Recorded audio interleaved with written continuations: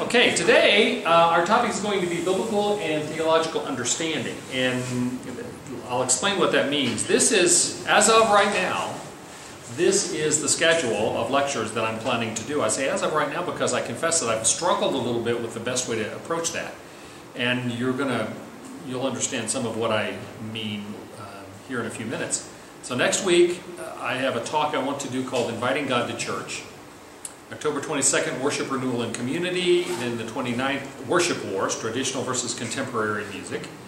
On November 5th, Liturgy and Elements of Worship. And then Worship in a Postmodern World, because the world has changed. We're not even in modernity anymore, we're in postmodernity. And then the last week, the concluding lecture, summing it all up, and then the final exam. For those of you who have not been in courses before, I will, on the 5th or 6th week, I will be providing you with a document called What You Need to Know from Worship, the class Worship, and the tests will be only the stuff that's on that document. I encourage you, if you're taking the class for a certificate or degree, you must take the exam. I encourage you to take the exam whether you are or not, because you will learn more. If you study that and you take the test, you will know more about what our topic has been when you're done than otherwise. And I promise you, I will tell you everything you need to know. Is that not true, those of you who have taken the course before? Everything you need to know will be on that document, so it should not be any problem. Last week we started with this sort of history of Christian worship, and my point in this was not to say they used to do it better than we do. I don't believe that's true. It's not true. But one of the things I think we need to know is we need to have some modesty, some humility in recognizing that Christians have not always worshipped in the same way. There are historical periods. The early Christian worship was primarily house church kind of stuff. It was very countercultural. It was very sort of free form. There wasn't any formality. They didn't have church buildings. And then when Christianity became legal, there were church buildings, and they began to take on all of the trappings, some of which we recognize today in terms of vestments and gold, altars and the whole thing. And it's also true. Hey, Chris, come in. Thank you. Sorry, I'm late. Don't let me forget, before you leave, I've got a certificate for you, because you got the Certificate of Biblical Studies. And because of that, because it became legal and therefore became advantageous to people to become Christians, and especially advantageous to become leaders in the Christian church, because that meant that you had access to, like, bishops had areas that they technically didn't own, but sort of owned, and they got the benefits from them. They lived in big palaces and everything else. This led to a lot of Christians entering into monastic order, or free-form monasticism early on in the Egyptian desert, because they felt like Christianity had lost its spiritual basis because of all of the way it was being done then. And on and on. The shifts through with printed press, through the written word being read more, to the Protestant Reformation, where there was even more of an increase in verbal communication as part of worship, to the Enlightenment, focus on rationalism and less on ceremony and ritual and the moving kind of parts of it. And then 19th century, the Romantic movement brought emotion back into it, and that's where revivalism and real emphasis on music started. Then in the 1960s, of course, contemporary music hit the scene, especially in the U.S. and in down under, Australia, New Zealand. And then today there's this mix of it. We're going to talk about traditional versus contemporary worship later on in our course. And I shouldn't even say versus, because it's not really any problem anymore. I mean, there was a period in the 90s and early 2000s where it was a huge deal in terms of the differences in worship style. I restate all of that because that's a fairly academic kind of understanding of the history of Christian worship. The more I have studied for this, the more I have read for this, the more questions I have. I could do this as an academic course, and we could talk more about the history and about elements and what's been used, but that's not where I want to go with this class. And so as I was preparing for this, I realized I have so many questions that are not academic in their answers. And I think that today's class is called Biblical and Theological Understandings. I want today, and I thought some of you have as much experience in worship, even in leading worship in some cases, as I do. So today I want us to sort of take off the gloves And I have a bunch of questions for you. And so you're going to do most of the work today. I want us to look at questions and relevant scripture verses appropriate to those questions. Not exhaustive, because there's a lot of scripture verses having to do with various aspects of worship. But I think that whenever we get into definitions of what worship is, and I gave you a bunch of them last week. I said that sort of the short definition of worship would be reverent honor and homage paid to God. And I said that and we went on. What is homage? What does reverent honor mean? Some of the other things. Christian worship is primarily and essentially an act of praise and adoration. In the most practical possible sense, what does it mean to praise? What is adoration? Do we really even ask ourselves those questions? I don't think we tend to do that. We read scripture verses on that, or we read definitions like that, without ever really saying, what does that look like? And how do we know if we're doing it? You see, it used to be very simple in terms of worship, and we're going to look at a bunch of Old Testament and New Testament verses. But in the Old Testament, worship was very simple. You went to a specific place, the temple. Okay, this is before, I'm talking before synagogues, which synagogues were never places of worship so much as prayer and study. You went to the temple and you did certain things. Particularly, you sacrificed animals. And the blood was sprinkled, and you did, either the sacrifice of animals, or you poured out drink libations of offerings, or you gave grain offerings. Both in the Old Testament and even in more modern, like Catholic and Orthodox worship, you went to a certain place and you did certain things. You crossed yourself. You genuflected, which is to kneel, especially when the cross comes by, as honor. You knelt down for part of the services. Most Protestant churches, we don't do any of that stuff anymore. We certainly don't sacrifice animals or drink libation offerings or any of that kind of stuff. We don't fall on our face like they used to do. We don't prostrate ourselves. What does it look like when we worship, and how do we know if we're doing it right? See where I'm going with that? So the first question is, what in the most practical terms possible is worship? I'm asking a question. I want some answers. Yes? Giving praise and glory to God. Giving praise and glory to God. What does that mean to you, Lydia? What does it mean to give praise to God? What does it mean to give glory to God? To lift Him up, to honor Him, to be thankful for all He does. To me, that's like you worship Him, you honor Him. Okay. I should go ahead and do this, by the way. Oh. Since you said praise and glory God. To me, worship is recalling the attributes of God, and He's so many things. There are so many names in Scripture for Him. So bringing to mind that He's Almighty, Prince of Peace, Wonderful Counselor, Light of the World, majestic, awesome, all these things. So when I pray, I praise Him for His attributes. Okay. Bob, do you want to come in and sit, or do you need your wife for something? He's giving me a banana. Okay. It's the first thing she's had to eat in 3 days. The banana delivery has occurred. Thank you, sweetheart. Okay. Best I can find. Thank you, sweetheart. Sorry. Yeah, it's interesting, Lydia said, is to praise and glorify God. So what does it mean to glorify God? We have in Psalm 96, ascribe to the Lord the glory due His name. How do you ascribe to the Lord the glory? Bring an offering and come into His courts. We don't do the offerings anymore. Worship the Lord in the splendor of His holiness. Tremble before Him, all the earth. We don't do a whole lot of trembling either. To praise God, I bow down and worship the Lord. So to praise, do you need to bow down? I praise the Lord, the God of my master Abraham, who has led me on the right road.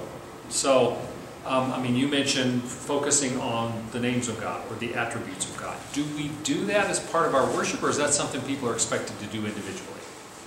Guillermo, did you have your hand up? Did you raise your hand? No. Okay. Yes. I do it individually. I think we should do it corporately, because I think it helps me.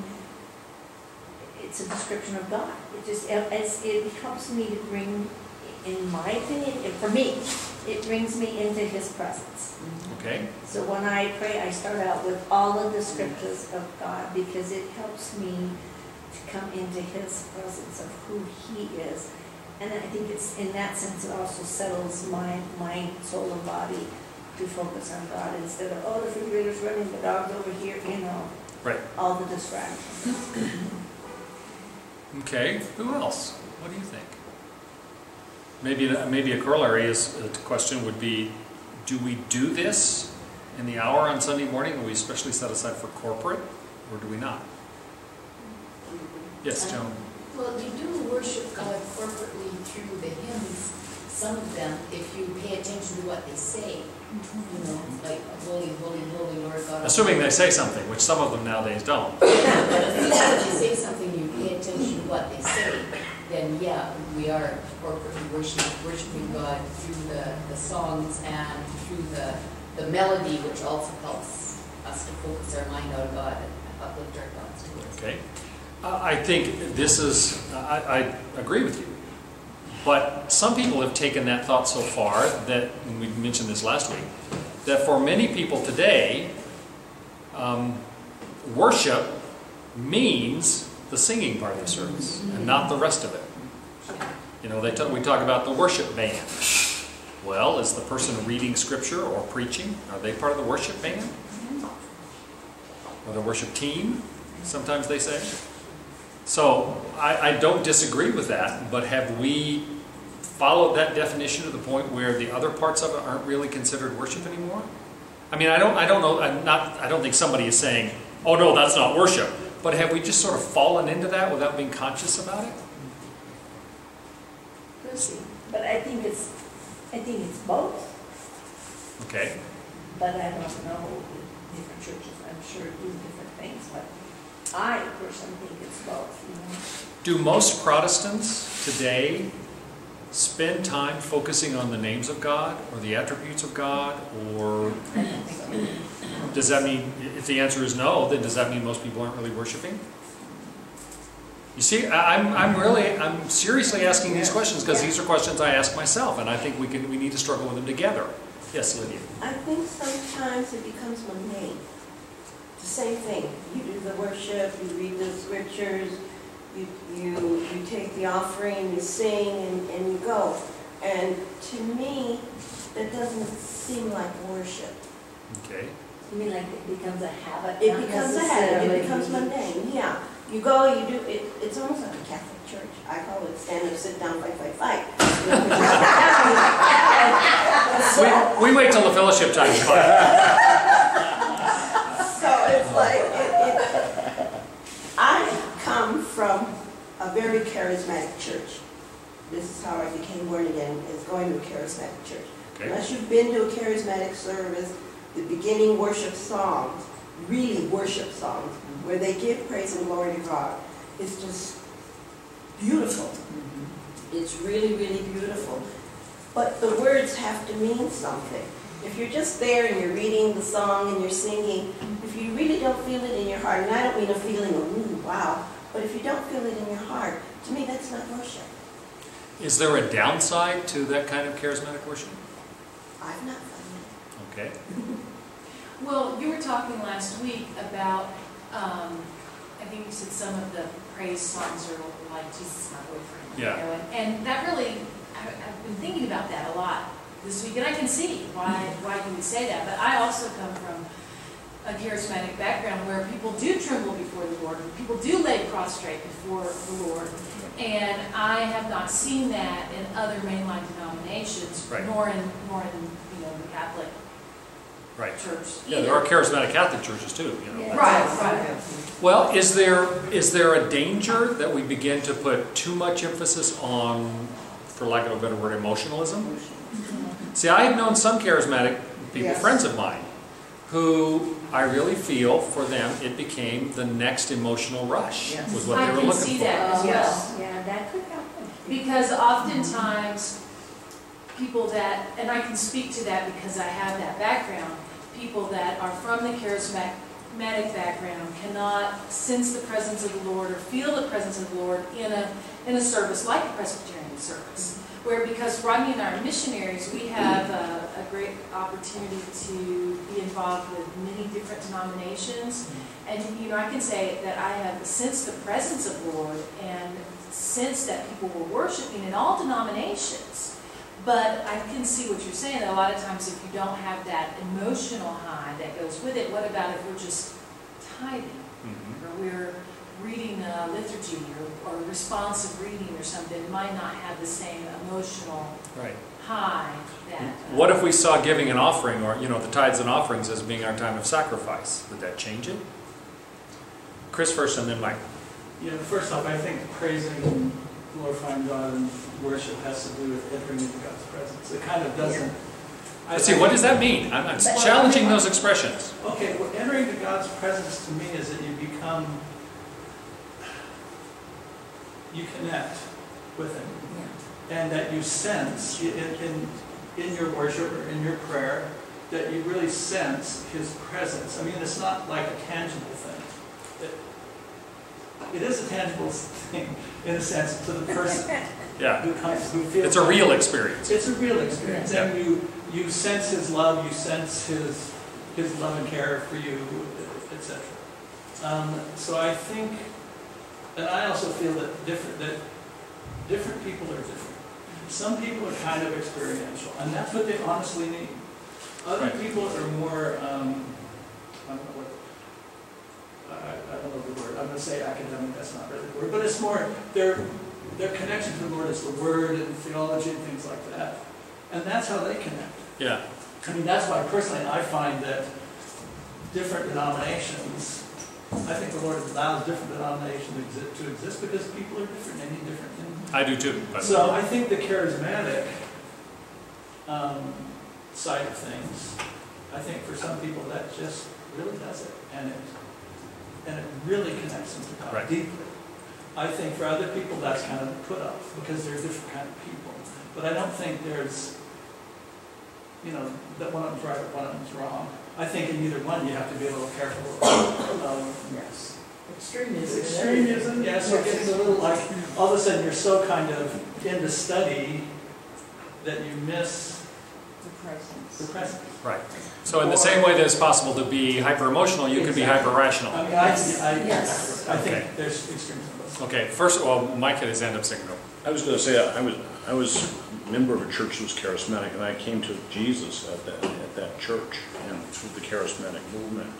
And I switched churches later on to a Baptist church, and a big Baptist church with a big choir. And I was sitting in the audience, and I didn't feel the Spirit moving in the worship in the audience.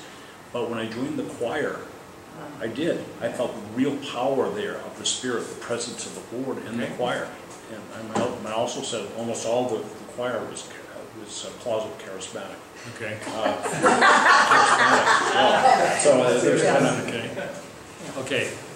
Here first, and then go ahead. Probably I got so wound up into the We talked about hyper-rational versus hyper-emotional. Was it something related to that? I'll think of it. Okay. I think whatever, that worship has to be genuine, it has to be open, and it has to be acknowledging all those essences of God, like the magnificence, the omnipresence, all those essences, so that we as human beings are humbled as we truly are, and are opening ourselves up to a magnificence so that we can honor and praise and do all those things. If we are doing it because this is what we do, then that's not a whole lot of honesty. If we are doing it because it makes me feel good to be doing something in honor of God, then that's not really fulfilling the whole component of communication with God so that you can worship. Like if you don't have open lines of communication, it's like just reading a covered book. You're not getting into the essence of it. Okay. See, I said that the worship wars, as they call them, that is the conflict between traditional and contemporary worship, is mostly over. And the reason they were wars is because in the 90s and early 2000s, people who attended traditional services thought, that the people who went to contemporary worships were shallow and stupid. And the people who went to contemporary worship thought the people who went to traditional worship services were, old and decrepit and stupid. Well, we've pretty much stopped the name calling now, and the pointing the fingers. Now, they would usually Christianize it in some way, well, brother. But still, that's basically, and we sort of have started giving latitude to the idea that different people find meaning in different ways. I believe there are reasons why there are different denominations. I think there are way too many of them. The small town my parents lived in, that I lived in during junior high school and high school, there were two Southern Baptist churches that were literally within a stone's throw of each other. I mean, I could stand at the door of one and throw a baseball through the stained glass window of the other one, because at some point in the past they'd had a fight and some of them marched off and started meeting under a tree, and they built their own buildings. So there's two huge brick Baptist churches that, well, there's some serious problems when you run into that kind of thing, all right?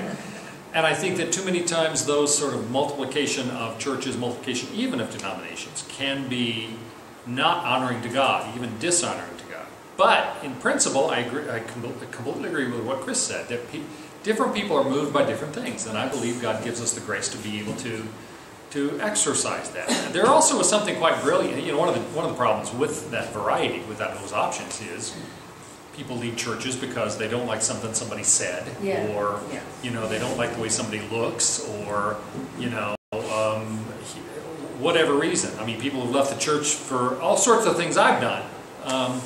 And so I think there was some advantage back in the days when there was one parish church in your community and you all went to church together, because it forced you to deal with what it meant to be brothers and sisters in Christ. And now, if you don't like something, you just run away. Okay? So that's sort of a different issue, but you had your hand up. Yes. I think before Sunday, okay, before a worship service, if you have not worshiped during the week on your own before the Lord, seeking His presence, it's much harder for those people who have not to come to church and all of a sudden worship, because they haven't been in God's presence during the week. They haven't sought after Him. And the verse, my heart says, seek His face. Oh Lord, I will seek your face. To seek Him during the week, to be in prayer, so that when Sunday comes, or whatever day a service may be, you're ready for it. Your heart is ready, and I am moved by Scripture. I am moved by music. I am moved by sermons. And sometimes it's not all in one service, but the Lord is speaking to you, as Chris was saying, in certain ways. He just addresses something to your heart, but your heart has to be prepared. So those who are unprepared, who come to church with empty hearts all week long, okay, I'll go to church on Sunday, I'm there, fellowship, and I'm out of here. They're not ready for true worship. It sounds like we're drawing a distinction, not an exclusive distinction, but still a distinction between personal worship and corporate worship. Is that fair? Yes. Sure. And that there needs to be some elements between the two. And they're very connected. Yeah, very connected. Yes. I mean, it's what Roberta was just saying. If you've not experienced personal worship, you're not going to get anything out of corporate worship, which is probably why a lot of people don't go to church anymore. All but 2 or 3 of you attend Lakeside Presbyterian Church. Let me make this very specific and very personal.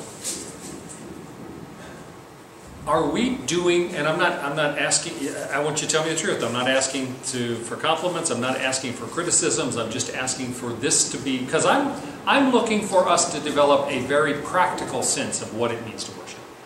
So it helps, I think, to give a practical example. Do we have appropriate or fulfilling or meaningful worship on Sunday morning at Lakeside Presbyterian Church? And I'm saying, for those of you who don't attend here, you wouldn't have any idea, but most of you do. Because I'm trying to say what is and what isn't meaningful worship, or even real worship, as opposed to going through the motions, or just doing it because, that's the way they always did it before. Lynn? As a relatively new participant at Lakeside and a new member at Lakeside, there's some things that I miss. I miss being able to come into the sanctuary and having the quiet time to prepare for the service. Valva's playing music, and she's a wonderful musician, and we can sit and enjoy it if we do nothing else than that. We are enriching our lives. But to be able to prepare for worship in quiet and solitude, all the chatter out there is wonderful. It's a blessing to all of us, especially those of us who live alone. To be able to come and talk to 25 people in 10 minutes and get 25 hugs and really feel a part of things. But then when I come into the sanctuary and it's continuing on and you're saying, hey out there, oh, it's time to get started, I find it very difficult to enter into a sense of worship, a sense of presence. Okay. So I need that personal quiet time so that I can become part of the formal worship that we are having. And then little things like, twice I've done the responsive readings, and twice I've had to bite my tongue because I really wanted to give a little intro so that people can be in the moment of that particular scripture. And so when we're reading the responsive part, they are doing it with some sort of awareness rather than just words. It's certainly not a criticism of the way things are done here, because that's the way things are done in many, many Protestant churches. Well, one of the reasons I'm asking is because we want to do it right, and at the very least, we want to do it better. Now, and again, I'm using it as an example because that's a practical example. Gives us, I think, lets us latch our fingers into a real thing instead of just a theoretical thing. Anyone else? Joanne? I kind of mixed feelings about that as part of it. I mean, I do want to enter into God's presence when there's all this distraction and it's harder. But I think it's my responsibility to tune that out, to sit down, take a deep breath, and basically meditate. Prepare myself. I think that's an individual responsibility. Because the other side of me would miss it if it was just silent, quiet, go in and sit down and worship. Because I'm not sure that I would feel part of the fellowship. And that is very important, I think, again, especially for those of us that live alone. But even if you don't, you can be alone and be in a whole big family. Right. So I really think we need to have that time out there, and that's up to us to get here, however minutes early, whether it's an hour early, so that we can have that time. Okay. But Ross gives us time when he says, let us take a few moments to reflect. It is our responsibility to go into that reflective moment. And you can't make people do that. And people that just come to Sunday church because it's Sunday and that's what you do, right? You're never going to capture them because it's an individual God heart thing. Yeah, it still means, we can still say there's a 15-minute period right before the service where we encourage people to come in for a quiet, preparation for worship. We can do something. And yet so many people have this idea about what is Sunday morning about. I hadn't thought about this until right now, but at the Pastor's Forum, recently, the part of the lectionary, I read the Gospel. And Jesus' reference was to divorce. That divorce, basically he was saying divorce is a sin. Well, the lectionary is read without any introduction and without other than, the gospel reading is from the 9th chapter of Mark, etc. Well, he said, you know, you read that, you don't give any explanation, that we don't really hold to that anymore, which is not true, by the way. You know, divorce is a sin. It doesn't mean you can't be forgiven for the sin, you can't be healed from that. You don't have to continue to carry that burden, but it doesn't make it okay.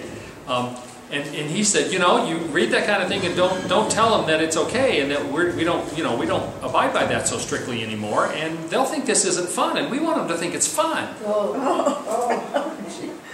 Is that, you know, Mike, you had your hand. I was going to comment that the responsive readings, I was raised in the Episcopal Church as a young person, and I never liked that. I just tuned that out.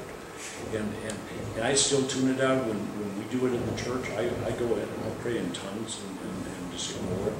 And that's what I have to do.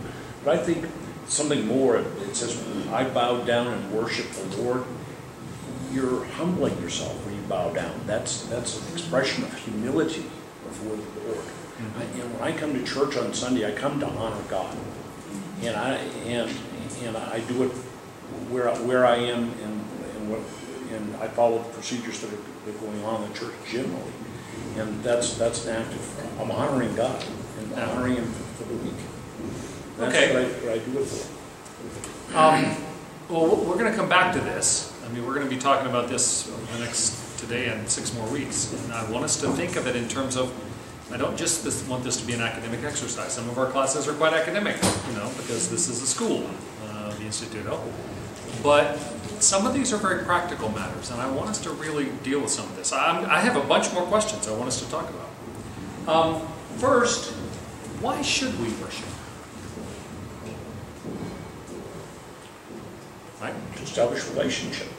Okay. That's the purpose. Psalm 100. Shout for joy to the Lord, all the earth. We don't do a whole lot of shouting in Presbyterian churches either. Yeah, the issue, and this is always an issue that I as a pastor have to deal with, is it's like when they brought a set of drums in that they were going to use in the Spanish language congregation. I had one woman say, "Great, we're going to have drums," and another woman immediately said, "You start playing drums and I'm out of here." So, like I said last week, it's like, okay, if this turns into a nun bar, I'm out of here. So how do you balance that kind of thing? So shouting would be one of those things too. Worship the Lord with gladness, come before Him with joyful songs. Know that the Lord is God, it is He who made us, and we are His. We are His people, the sheep of His pasture. So He made us, we are His, we are His people, the sheep of His pasture. Is that why we worship? Are there other reasons? He's worthy of worship. Okay. Lydia? Ask us to worship. Okay. He did more than ask us to, He told us to. Yes. Yeah. There is that aspect of it. If you're in the ethics class, you know that we talk about that there are a lot of different sort of normative principles, and one of them is called Theological ethics, which means there are rules, and you have to obey the rules. Well, God told us to worship Him. Right? Are there other reasons why we should worship other than God told us to, and He deserves it? Well, I think fellowship. Okay. I think it strengthens our faith when we are around other faithful ones. I mean, you go out into the world, and all of your neighbors and your coworkers and whoever else you encounter during the day are not necessarily, probably are not, in a lot of cases, Christian. So I think we need, I need that reinforcement that there are other soldiers out there. Okay, good. Every Sunday morning I say we are here for 2 reasons. One of the reasons is to be brothers and sisters, to enjoy the fellowship that comes as being part of the body of Christ. Those of you who attend have heard me say that. I said, but the main reason we come is to worship the Lord our God because He is worthy of our worship. He alone deserves our praise. Okay? Does that ring true with you all? Or is there something missing from that? Keeney, you had your hand up. Well, I was just going to say perspective. When we worship the Lord, we get a better perspective of who He is, who we are, and in light of Him. We worship Him, and we begin to get a better perspective on our situations that are going on, especially if we're going through a difficult time. We remember that He's still on the throne, so to speak. So I think as we worship, an important part of that is to set our perspective. Okay, Mike? And we also petition His assistance and petition for His will to be done. Yep. Yeah, a lot of times, I'll get to both of you. One of the models I think that is most useful, and it's primarily because of the order for prayer. You've heard of the ACTS prayer, ACTS. Yes. The initials ACTS stand for adoration, confession, thanksgiving, and supplication. Supplication is asking for what we need. The idea that prayer is first to adore God, to worship Him, to praise Him, to acknowledge His greatness. Then secondly, we confess our own sins. Third, we give thanks for all that He's blessed us with. And only after we've done all those things, started first and foremost with adoring God, and then confessing our own failings and sins, and then thanking Him for all of His blessings to us, then we ask Him for the things we need. And I think that order is brilliant. Mm-hmm. And yet, too often, and I don't disagree, we are here for petition. You know, that's we with the pastoral prayer that we have every week. And again, I'm using us as an example, not because it's the only church in the world, but because most of you know it, and I want us to anchor this in something real. We, in the pastoral prayer, we first thank God and then we ask, but we have other, we have a prayer of confession. We have opening prayer of adoration, we try to make it, etc. So, yes, first here and then Chris. I think that many people don't realize that worship is not only for God, but it's for us as well. And as Kina was saying, it's our identity in Him, who we are before Him, and how awesome He is. And I don't think the majority of people realize that worship it's not just worshiping Him, it's for us as well to acknowledge, I bow down before you. I humble myself before you. I know who I am, and yet He loves me. Yeah, I quoted last week, and it's become sort of the standard definition for worship amongst the Catholics. Pope Pius X said, worship is for the glory of God and the sanctification and edification of the faithful. First, Yes. glory of God, but then for the sanctification, meaning make us holy, more holy. And edification means to make us better. And I like that. I think that's a good definition. Chris? Well, I was just going to say that I think part of the heart of worship is just gratefulness, like having an awareness of who God is and what He's done. I mean, just looking around at the world. Just look at the lake, look at the trees, look at the cloud. Kind of seeing God all around us all the time and being aware of it. And thanking Him and just glorifying Him for who He is and for what He's done. Okay. I mean, I think it's just, it's rooted, though, in really the understanding of who God is. And really acknowledging that in your life, that how much He participates in your life, how much He loves you, all of these things put together then should express itself in praise to Him, to worship Him, to gratefulness. Okay. I've got lots of other questions. Does it matter where we worship? I had a friend who used to say, I can have communion with a hot dog and a Coke in a park. Do you agree with that? Depends, is he sitting on a bench and in prayer? I mean, I don't know. I'm getting nods, I'm getting shakes. Tell me why you're nodding or shaking, respectively. Chris? Well, I think there's certain, like communion, there's a certain ritual to it. The Lord sort of, here's wine, here's bread, hot dog, Coke, beer. Right. I think. At what point does it become too profane, meaning, not holy? Right. Yeah. Right. So I would think that, having said that, if you're in a certain situation and all you have with some bread and some tea, well, I think you could probably do communion because you're doing something from the heart, not just Tossing it off. Yeah. Yeah. Okay. That's my opinion. Other thoughts? Well, I know that I have horses, so a lot of times weekends we would go off, camping with our horses up in the mountains. But for me, I would worship while I was preparing my horse to take off in the morning because it was me, and just my horse thing, but for me it was actually my time to be talking to God, so, all of that. So in that sense, I have to say, no, it doesn't matter where you worship, but I guess that's because that's my individual time because I wasn't in town where there was a church. Yeah, in the Old Testament, as I said earlier, worship was very clearly delineated. You did it at the temple. There was one place. There was the church there was the tabernacle before. But then once the temple was built and sanctified, they blessed it, and the Shekinah glory of God resided in the temple, then they were very specific. In fact, there are 4 or 5 different verses where they quote Hezekiah as saying, there is one place to worship, and it's at the temple. But you also get this reference from 1 Kings, where they're talking about David. And David bowed in worship on his bed and said, praise be to the Lord, the God of Israel. He's giving thanks, praising God because he's anointed Solomon to be his successor. So, yes, Lynn. In the Psalms, does David not, coming from his heritage as a shepherd boy, does he not talk about the stars and the moons and the outdoors? The glory of God will be known in his creation. And in Psalm 18, he definitely is talking about the magnificence of creation and the amazing God.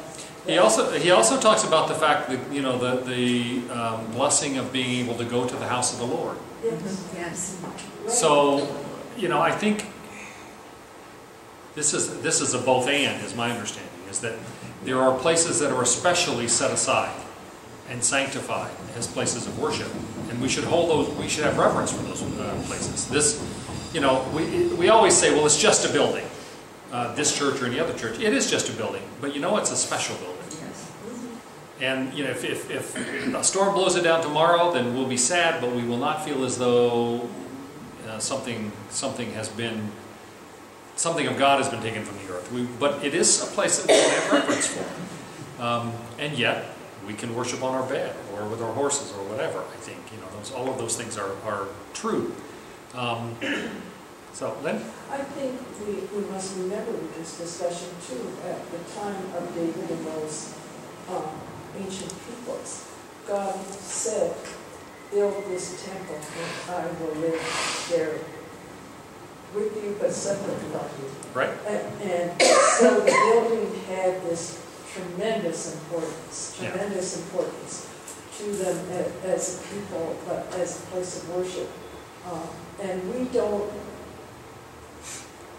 build the church as a structure to put God inside and say he's over inside here and we have to go there to be with God. Yep. Because we had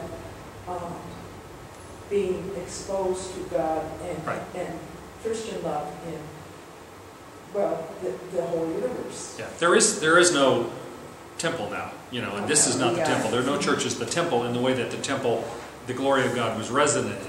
When in Jeremiah, in writing the book of Jeremiah and Lamentations, he talks about seeing the glory of God, Shekinah glory of God, literally rise up from the temple and depart before it was destroyed because of the sinfulness of the Israelites.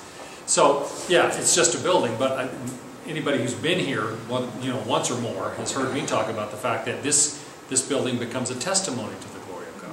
Yes. Because it's a testimony to the faithfulness of his people. And Paul talks about that. Writing to the Corinthians, he said, your generosity in giving to the things of God, which are visibly evident in a building like this, are a witness to him and will cause thanksgiving to God and will bring him glory. So all of those things are true too. There's also a danger, one more thing. I agree, God, Scripture says, God is manifest in the glory and beauty of his creation. There is a danger. A lot of people will say, yeah, I worship the God who is in the mountains and the trees and the lake and the rivers. That's pantheism. That's not Christianity. God made those things. He is not in them. Okay? There's a difference between the Creator and the creation.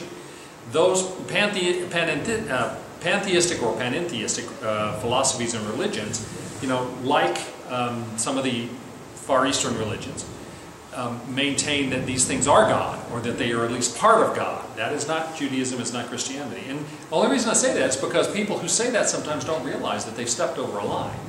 It is still true that we see the beauty of God's creation, and we can see the glory of God in it, in his having created it. And his glory is reflected in it, but he ain't in it. Okay, Mike? I was going to comment that the Jews have the Talit, the prayer shawl, And that's, my understanding is that's a substitute for the time when they used to worship God in a tent in the deserts. And that was a substitute for the tent. So they were bringing the tent into the temple. Yeah. Okay, I was not aware of that. I do know that some of the other symbolism, for instance, the reason why Orthodox Jewish men always wear a hat, either at the very least, even underneath the bigger hat, they will wear a kippah or yarmulke. Is because that's a symbol of the fact that there is someone over them. It's always a reminder that they are not completely free of the covering of God. He's above them. Okay. So there's no one place for us to worship anymore, but the places we worship are important. Another question: are there specific actions that should be part of worship? Okay, on Sunday. Okay. She's been waiting. I said at our last class, silence. If we just had a little more time. And Sunday, you gave a little more time. I do listen. I know, and I was so grateful for that. But I thought, just a little more time. Just a little bit more. Maybe we should give out earplugs, and then people can take them out whenever they're ready to listen to it. So that silence gives us just an opportunity to enter into His presence, to meditate, to worship, to prepare us for worship. Right. I agree. And do you think about it is before you take communion, you have that moment of silence. Now, all I can say is their list of sins is a lot shorter than mine. Yeah. Oh, yeah. I can't get them out. I can't get them out either. We knew that, Mike. I knew you'd do that. Yeah, and there's always a balance there. I mean, yes. There's always a concern, it's not like we directly affect this, but there's always a sense that if you go too long in silence, somewhere in the back of the congregation I'm going to hear.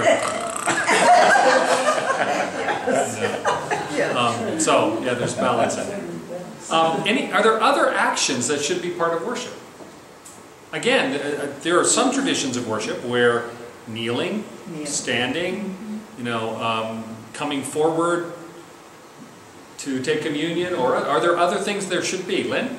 I think perhaps things that should be are very few, but they center around the communion table. The reminding of how we are blessed with this ability to take part in this ceremonial representation. Should communion be given more than once a month? Yes. It could be, but Ross, don't should on herself or on us. Oh, I'm a deontologist. I believe that there are oughts. There are categorical imperatives. You just sat through that lecture. You know what that we have duties to certain things. Okay, Lydia? Okay, again, going back to the charismatic movements in the churches that I have attended, I've all been charismatic until I came down here. But to me, and this is my feeling, doesn't he say to lift up your hands? Lift up your hands. Why should we be afraid to lift up our hands and give Lord praise while we are worshiping Him? There aren't too many hands that go up. And I don't mean jumping up and down in the aisles, but just lifting your hands to give Him praise and glory and feeling that. When I lift up my hands, I can feel His presence. Yes. Okay. Right. Having been a charismatic, I miss the altar calls where people come to the altar and they anoint them and they pray over them if they're ill or something like that, where the elders come down the line and pray for everybody.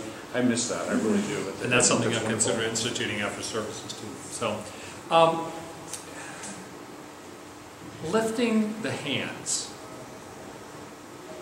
Something sort of related to this. Does what we do with our bodies make a difference in our worship? I think so. I guess so. Yes. Depends on the person. Well, didn't you just say lifting your hands makes a difference? Yes. Okay. Depends on the person. Some people may feel it. Some people may feel awkward if they've never done it before. I remember the first time I went into a charismatic church, I wanted to run out the door. scared me to death. I was like, okay, I'm good, no. But as I started attending more and more, and being, as he is baptized in the Holy Spirit, speaking in tongues, it's just wonderful, but this is my experience. And I love lifting my hands up to the Lord, because to me, it's giving him glory. It is. I'm offering myself. Okay, I want to get some of you who aren't saying very much to talk to. Chris, you haven't said too much. Well, I was going to say, I just came back from India, and I was at a conference of about 100 missionaries. And a friend of mine was the worship guy, the worship leader, and he has tremendously beautiful and meaningful songs. And I was in the back, I was going to speak later, but I was in the back, and I watched people as they were worshiping, as he was singing, and it was like, some people raised their hands, some people did this with their hands, other people didn't do anything, and I think the beauty of it was people could do as they felt led. Yes. Like, because everybody's coming in from, there wasn't one denomination or anything in particular, there wasn't any overarching sort of unwritten rule that you do this or you don't do this. And I think expressions of, at least of raising your hands or speaking in tongues, lightly, so it's not freaking people out. He's selling it in order, as Paul is if there's no overarching thing against it, or it's encouraged that people just express it the way they do, as long as they're not interrupting other people or disrupting. I mean, that's what Paul was talking about. Is to be disruptive with it is a problem. Yeah. But it's like, again, it's sort of like people express their love for the Lord, or what actions they do when they pray. People are different. Some people, they're going to fold their hands, or others are going to bow their heads. Some are going to raise their hands. And I think creating an atmosphere where all of, where it's not, if it's not disruptive, that it's acceptable, that allows people to kind of express their worship the way they do. So C.S. Lewis said that human beings are amphibians. What he meant by that has nothing like a frog. A frog lives on land and lives in water. What Lewis was referring to is that we are spiritual beings in a physical body. He makes the point of saying we fail to realize that what we do with our bodies affects our spirits. That there is a link between our body and our spirit. That we are sort of bifurcated. And he makes a special point of saying most people think that we're physical beings who have a spirit. No, we are spiritual beings. That's the part that's going to last. We are spiritual beings who have a body. But that what we do with our body, science knows that what affects us spiritually, and by that I mean the aspects of spirituality like psychology, the psychosomatic illnesses and all that. In other words, what happens to us on the inside will affect our body. Well, the same thing is true. What we do with our body will affect our spirit. Have we lost a lot of that? Yes. Because we don't raise our hands, we don't kneel, we don't bow down, we don't prostrate ourselves. Mike? One of the things I notice is that when people are feeling the Spirit, a lot of times they gently rock and they move back and forth. Like choirs, when they're really getting into it, the whole choir is doing that. It's dancing before the Lord the way David did. Okay. Doing that, and I've noticed that seems to be universal. Christians, when they're really feeling the Spirit, a lot of times they'll rock, just ever subtly, not. On Sunday, excuse me, Pastor. When you were in prayer, or in a prayerful attitude, and you had your hands together, that was so beautiful. And you do that. Maybe a communion time, I believe. I'm not sure what the order is, but putting your hands together or clasping them together. But this is what you do. And I just think that is so beautiful. It's like just a holy moment. Well, and when we do the doxology, I frequently will do this, yes, at least for a minute. See, if I got my hands any higher, I'd have people leaving.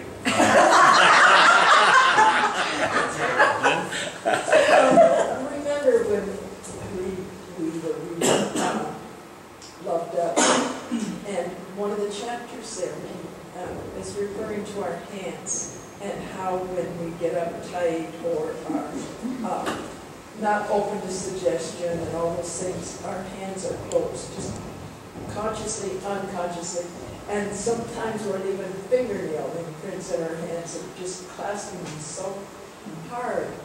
I find that I might come to church uptight and tense and bothered by things, and that's a good reason to come, because you can just leave them all here and go home knowing that you're not. You can get mad at the pastor and forget whatever else was bothering you. Sometimes I can get mad at him too, and I just laugh and say, isn't he great? To just consciously say, I must open my hands. And so I often sit through a great deal of church service with my hands open, maybe not raised, but open and on my lap, and they will tingle and my heart will be at peace, and my mind is so open that any message that is in the scriptures or in the spoken word, whether it's sung or spoken, is just magnified and really has meaning. If I sit there like this or like this, it ain't going to happen. Okay. This passage from Luke 2, a description of when Jesus was taken to the temple to be, to be presented when he was a baby, talks about two older holy people who were there, and one of them, there was also a prophet Anna, the daughter of Penuel, of the tribe of Asher. She was very old. She had lived with her husband 7 years after her marriage, and then was a widow until she was 84. She never left the temple, which means she probably had been a widow for 70 years, given out, or 60 years or something, 60, 65 years, because when they married. She never left the temple, but worshipped night and day, fasting and praying. Do we fast as part of worship? Or do we only do the worship things that are more comfortable than that? Should that be part of it? Are there other things that we should be doing as part of worship? Either personally or in preparation for corporate worship? A Presbyterian church that we had attended in California,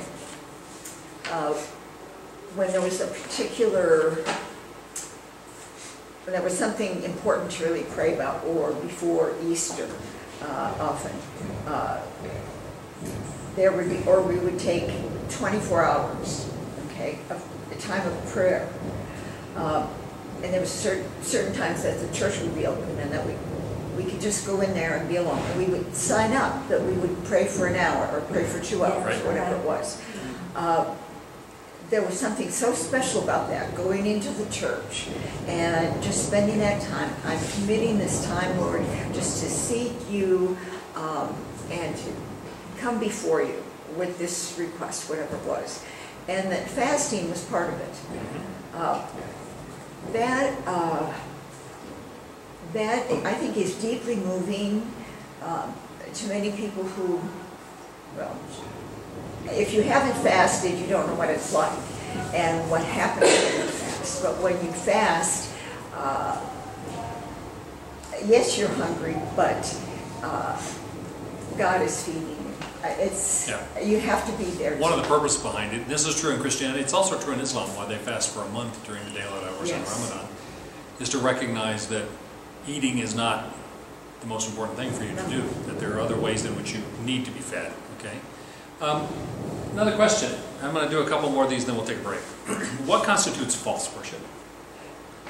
Matthew, Jesus said, "You hypocrites, Isaiah was right when he prophesied about you. These people honor me with their lips, but their hearts are far from me. They worship me in vain. Their teachings are merely human rules." What constitutes false worship? What does it look like? Just doing it for show. Just doing it for show? To impress other people. That's what they're talking about. People could be sitting home in their boxer shorts waiting for the game to come on, but they show up here. But are they doing it for some other reason? Joe? Yeah. When you say what does it look like, I don't know to us if it would look any different, because we can't see into people's hearts. Okay. It's where your heart is. So if the definition of worship, like there's a definition here, I got a Bible dictionary today at the thrift store for like 10 pesos. And it says that worship may be broadly regarded as the direct acknowledgement to God of his nature, attributes, ways, and claims, whether by praise and thanksgiving or by deeds. So if you are doing something that looks like worship, coming to church on Sunday, or singing in the choir, or fasting, or putting money in the offering that looks like worship, but you're not doing it for the purpose of acknowledging and uplifting God, then that would be false worship. Okay? You're doing it for social reasons or some other thing, but you're not really concentrating on God. You're not doing it to Him. Yeah. You're doing it so your neighbors can see that you put something in the basket, or, you know. Now, this is especially true in parts of the South where I grew up, where if you're not a member in good standing of church, don't expect to get promoted. You know, don't expect to be successful in your business. If you own a business and you're not involved in the church, then don't expect most of the people to, they'll go someplace else for their business. I mean, it really is a big deal. That's why in a lot of them, Southern Baptist Church, for instance, that I was involved in, they will have directories of businesses of their members, because the people will go to the business of the people who are part of their church before they'll go somewhere else. I'm not even saying there's something inherently wrong with that, unless people are involved in the church for that reason. And some people don't. Yes. Yes. Because there's in parts of our country, the U.S., our country, some of you are Canadian, in parts of the U.S., it is very much an issue of social standing, whether you were involved in a Christian church. Okay? We've already we've dealt with this one already. Does worship require us to bow down, or at least to kneel? And we have the example throughout Scripture. I mean, I've picked out one Scripture for each of these, and some of them, there are dozens. In 2 Chronicles, Jehoshaphat bowed down with his face to the ground, and all the people of Judah and Jerusalem fell down and worshiped before the Lord. How many times do we see people fall face down as an act of worship? And I'm not saying I'm going to recommend that people do that on a regular basis on Sunday morning at 10:15, because I have a whole different set of problems. But do we do it at home? I remember a story that, his name just went out of my, the Foursquare pastor in Southern California, who's written some hymns. He wrote Majesty. Haywood. Yeah, Jack Hayford. Jack Hayford. Jack Hayford spoke once, and I've told this story many, many times. I've only got 10 stories. I tell them over and over again. Just change the names. No, Jack Hayford spoke at the World Vision Chapel when I was there. He, I think he's a great man.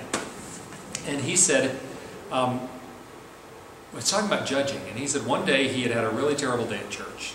Everybody was griping at him. Everybody had a problem. He couldn't do anything right. He said, I was so frustrated and so upset. He said, I came home, walked in my den, and I turned the TV on.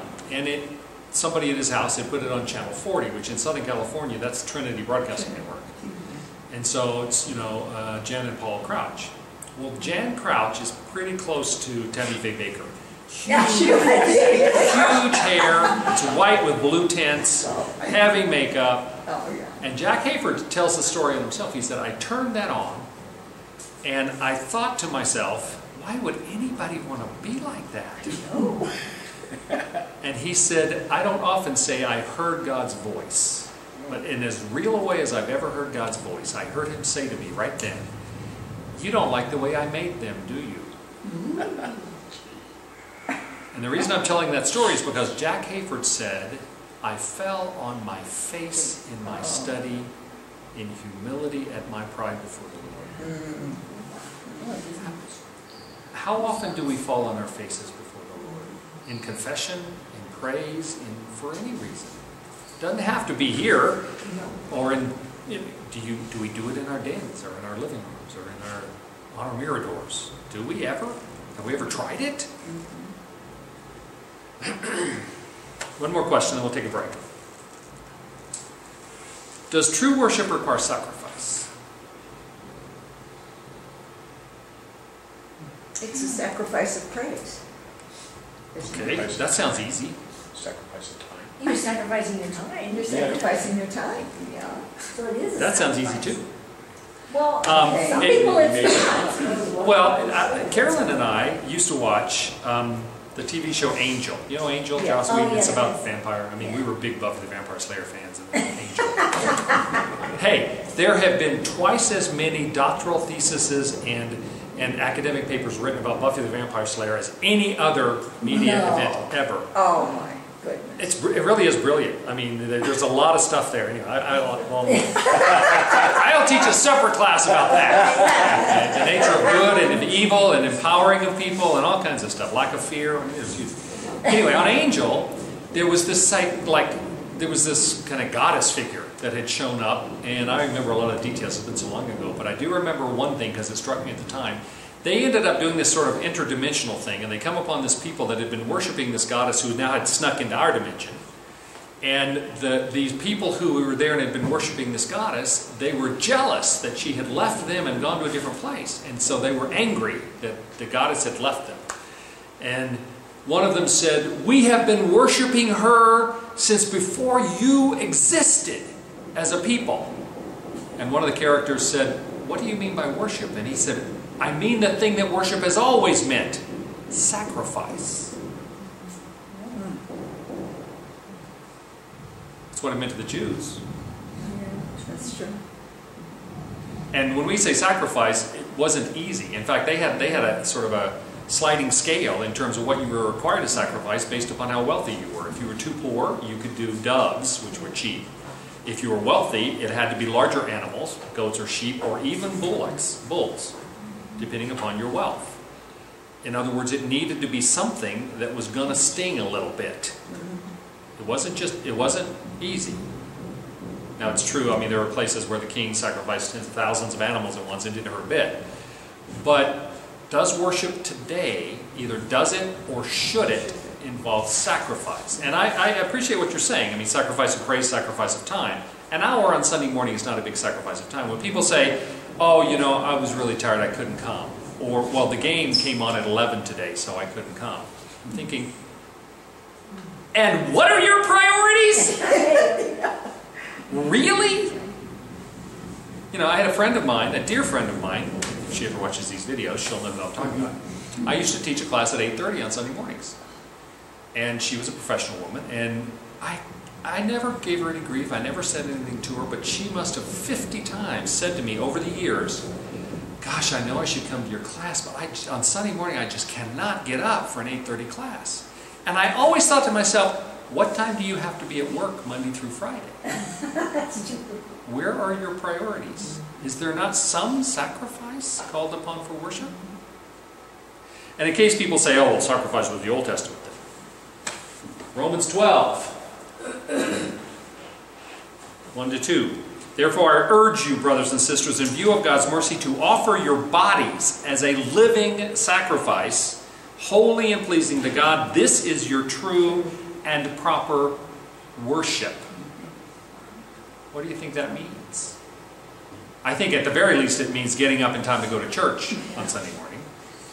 I think it means giving of your money, giving beyond sometimes what your budget says. Maybe you cut out your eating out or your fun money, or Yep. Yeah, C.S. Lewis was once asked, how much should a Christian give to the church? And Lewis said, "I don't know how much it should be, except it should be more than you can afford." I think, she was talking earlier about lifting your hands. Sometimes pride is a big sacrifice. Coming up front, whether it be to the altar to kneel and pray, whether it be to accept Christ as Savior, as some churches do, or whatever, that's a sacrifice. Because we're sacrificing our pride and what we look like in front of other people. Sometimes we're sick, and it's a sacrifice, to stand during the service. There are all kinds of sacrifices that people don't even see. Yeah. By the way, Grace Contradas, who's taking some of our classes, they asked her to have surgery on Monday, and she said, "Can we have it on Tuesday so I can make it to class on Monday morning?" But people were really shocked when she had very serious arm surgery, and it actually hasn't worked. She's going to have more surgery. And somebody said, "I'm really shocked that you're at church." And she said, "I always felt like if you can go to the doctor, you can go to church." Chris? I was going to ask, in this case, worship, is it, like my response to this would be, well, giving your body as a living sacrifice, holy and pleasing to God, is not just like when you worship, it has to do with your life. It does. Your everyday life. Like, your life I think, is also meant to be worship to God, that you live in the way that worship God. I agree. So I would think here, it would be, sacrificing your time, your money, helping people, doing the things that you should do as a Christian. Right. Yeah, and at the very least that means getting to come to worship Well, service yeah, on for Sunday sure. morning. That's- But yeah, you're exactly right. I mean, part of what this does, a living sacrifice, and that is your true worship, that may cause us to redefine our worship as not being something that we do just at certain times, Yes. but rather something that we experience all day long. Mike? Yielding to the Spirit is a living sacrifice. Think about it. Following the Spirit. That it's not about me, it's about him. Yeah. But what he's called me to do. Yeah. I see this too as, this is a verse dear to my heart, is really surrendering. And surrendering is sacrifice. Right. Surrendering all that you know of yourself and asking God to reveal, the Holy Spirit to reveal more to you. Okay, what is there about me that I need to let go? So that I might be more Christ-like. Perhaps what do I need to sacrifice? Yes, what do I need to sacrifice? Yeah. There's a pastor and theologian from the States whose name is escaping me right now. And I remember he wrote that we are told to offer our bodies as a living sacrifice, but most Christians expend most of their energy trying to crawl off the altar. Trying to what? Crawl off the altar. Okay, let's take a break for 10 minutes. All right, some more questions. What does it mean to worship in spirit and in truth? Because Jesus said in John 4, he's speaking to the Samaritan woman, and she said, you Jews worship in Jerusalem, we worship on this mountain here, etc. And so there's a longer version of this, but the passage that, because I can't put it all up. Yet a time is coming, Jesus says, and has now come when the true worshipers will worship the Father in spirit and in truth, for they are the kind of worshipers the Father seeks. God is spirit, and his worshipers must worship in the spirit and in truth. What does that mean? Holy Spirit's moving you in your worship. That's what the Spirit. What if he doesn't? Notice the Spirit is capitalized. The S in the Spirit is capitalized. I know. What if he doesn't? I mean, do we sit around and wait for him to do something? Sometimes. Okay. Sometimes, and that, we've heard about waiting on the Lord. Right. And I don't think that typically we are comfortable in doing that anymore. We're a fast food society that wants the Spirit to move immediately when we ask him to. We're not going to sit around 15, 20 minutes, let alone an hour. Right. Who was the sort of coarse comedian years ago? He died, but his thing was he was known for saying, "Serenity now!" George Carlin? That was, Seinfeld, it was George's father. No, but there was a comedian that I think that did it before that. Yeah. George Carlin? Anyway. No, not George Carlin. It was The guy was featured in Stiller and Mira. Ben Stiller? Stiller's father. Okay. Well, that's Ben Stiller. You're thinking of Ben Stiller and Mira with parents. His parents, Ben Stiller's father, is the one who said Serenity on Seinfeld. Yeah, but there was a comedian who did it, and I remember it because he was featured in the Wittenberg Door because he had been a youth pastor and then lost his faith. Serenity now! Okay, that's... so, if we say that worshiping God in the Spirit means the Spirit moves us and we must wait for it, what does it mean to worship him in truth? To know who he is, to know Scripture, know who God is. Some of you have said nothing. I want to get some reactions from some other people. Don't want to... Yes, Rachel. I may be way off. Would it be like a humility with an open heart? Okay. To know that, hey, I'm coming to you with an open heart. Right? Please hear me. With no ulterior motives, perhaps. Okay. Okay. Are we doing that? Are we worshiping in spirit and in truth on Sunday mornings? Or We really can't tell because you don't know a person's heart that's sitting in which part. are you doing it? Okay. Wouldn't it be like that saying, to thine own self be true? Are you really telling him what's really in your heart? Are you being truthful to God? How do you know if you're not worshiping in spirit and in truth? You're making an honest try. You're really making the effort. How do you know if you're missing it? No, I do. I don't feel fulfilled. Okay. It's shallow.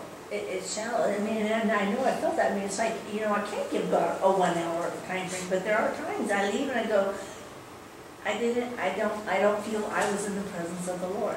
You know, I missed it, you know, for whatever reason. I get distracted. I mean, And you feel that was something in you, not something in the service or no, whatever? it's not the service, it's me. And I'll give you a perfect example. And I struggled with this before I became a deacon. I thought, and then I'm going to need to bring in the flowers or set up the cookies or da-da-da. So, you know, I get up in the morning, I am trying to get around. I go da-da-da-da-da. It's just, I have to work really hard to get my spirit to let go of all of that to worship. And I struggle with that. You know, maybe I just need to say no. Well, then who's going to do it if we do? So I know it's an individual, something God is dealing with me. You just need to learn to discipline yourself to do this. Yes. Yeah, I mean, I hear you. I feel the same things, you know, sometimes. Obviously, you know, but in order to be able to worship in spirit and truth, does that mean we can't have any other responsibilities? Obviously not, if you're a leader of some kind. What else? What, Chris?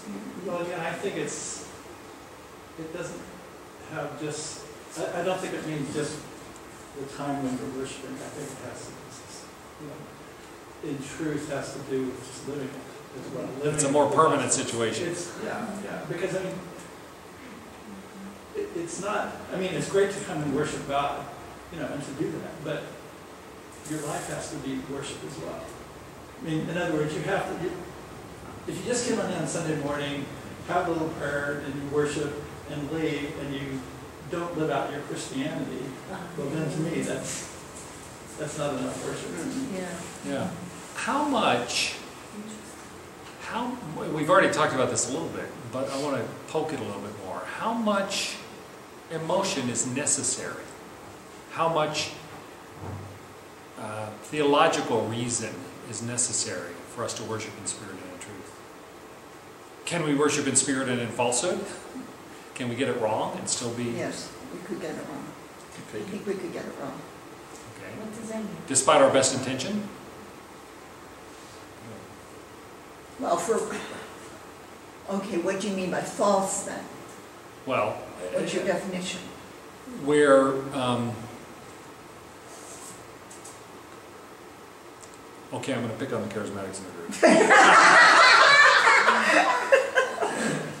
The charismatic churches that believe that you are not really filled with the Holy Spirit unless you speak in tongues, that's not biblical. No. Good, I'm glad you all went okay. Because there are a lot of people who believe that unless you speak in tongues, that you are not filled with the Holy Spirit. If somebody believes that and believes that because somebody's not speaking in tongues, or they're not speaking in tongues, you know, I'm not speaking in tongues, that I'm not really worshiping, well, that's theologically wrong. Sorry. Can I still worship if I got it theologically wrong? That's what I mean by can we worship in spirit, but not and still have it wrong. I think we have a lot of things wrong. Okay. You know, I mean, really, how do we know? We're so small compared to him. I think to me, what the key thing that you said was best effort. You know, I am sincerely putting forth an effort to worship God, not only on Sunday mornings, but in all of my life. I'm going to miss it. I'm going to miss it because we're humans and we're fallen. You know, that's just the way we are. But I think that when we are honestly seeking Him, that, you know, that counts for something. Okay. Yeah, I have often said when people say they don't know what to do in a situation, Henrietta Mears, who sort of created the American Sunday School movement from Hollywood Presbyterian Church in California, she used to say you can't steer a parked car. No, this was before they had power steering. But you can't steer a parked car. In other words, in order to steer in a certain direction, you have to be moving forward. And so her principle was that if you're not sure what direction God wants you to go, you got to be moving forward, and then He'll tell you. And my sort of in addition to that, I've always said, I'm perfectly willing and often do say, Lord, I'm a poor dumb sheep. I'm not sure what to do here. I think this is the right thing. And so in faith, I'm going to move in that direction. If that's not the right thing, I count on you to steer me somewhere else. Okay.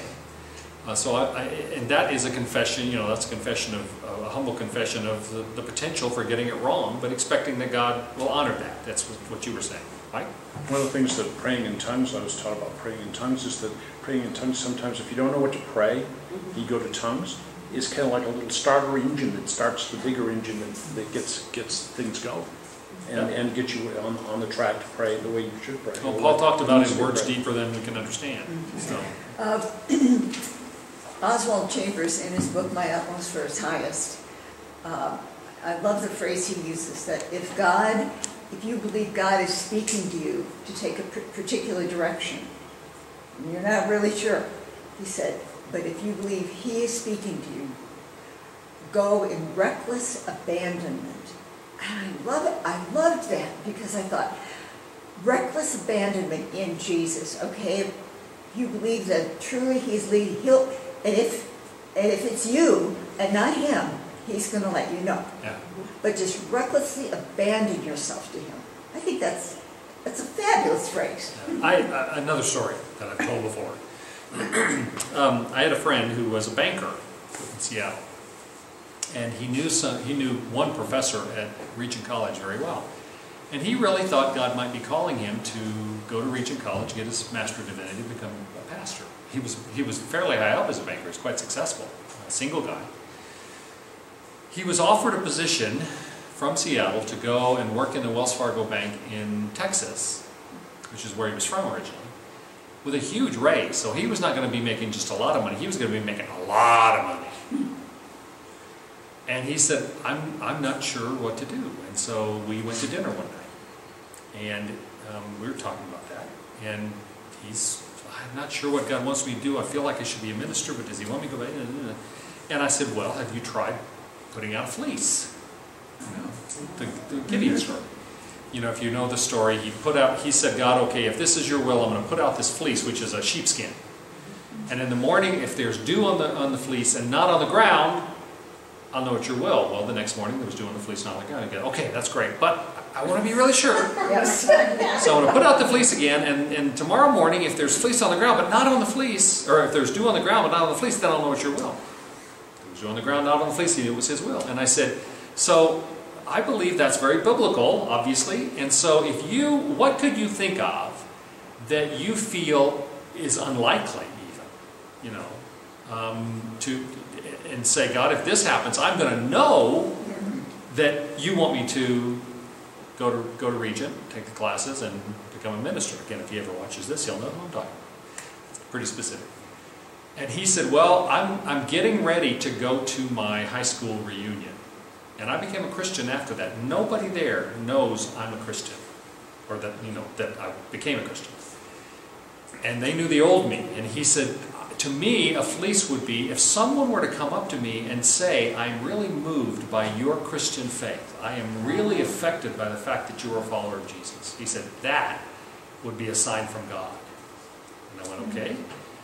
We prayed about it for just a minute, talking. A woman walks up to our table. This restaurant, it was in the Westin Hotel in Seattle, specific.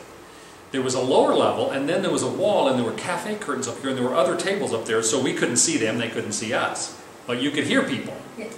This woman walks to us from the cash register. So this was immediately after he had said this, and we prayed, a brief prayer, Lord. She came up, and she said, I just had to come over here, gentlemen, you don't know me, but I'm a Christian. And I was sitting up there a few minutes ago, my friend and I finished, and I went and paid the bill. So she'd been in the other part of the restaurant while we said that.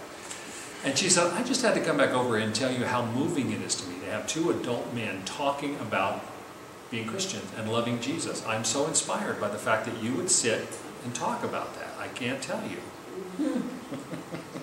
And I had chill bumps then. I had chill bumps then. My friend went to Texas and became a richer banker.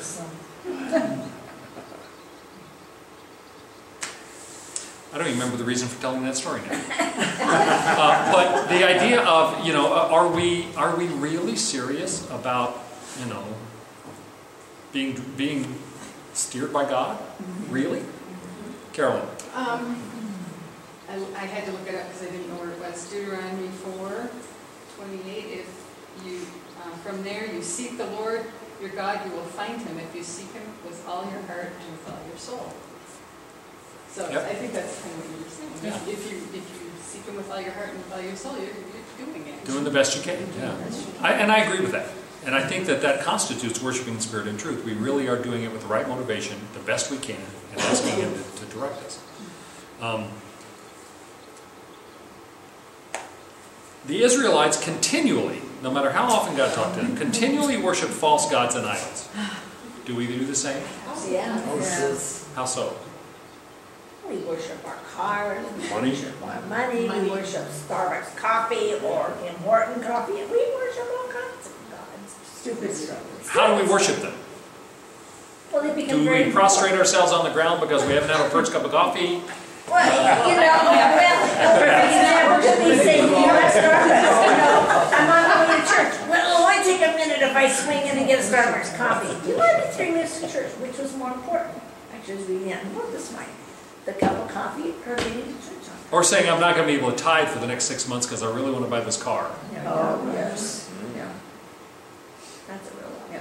If you're yearning for something and longing for something on this earth, Or you whatever covet it it, is. you don't want to give it up. or you don't want to give it up, you're hanging on to it, it's an idol. It's your little God. You shall not make for yourselves an image in the form of anything in heaven above or on the earth beneath or in the waters below. You shall not bow down to them or worship them, for I, your God, am a jealous God. Eric Hoffer is an American philosopher who wrote a book called The True Believer. He's not a Christian, not as far as I know. But he had said something I've never forgotten him. Always, I think about it a lot. Hoffer said, whatever you think about most is your God. What do you think about most? Your kids? Your job? Your stock portfolio? Whether it's going up or down? What do you think about most? Is that a false idol to you? Do we have to sacrifice a goat in front of a picture of George Clooney and and Kate Upton in order for us to be worshiping false idols? Yeah. Or do we do it all the time?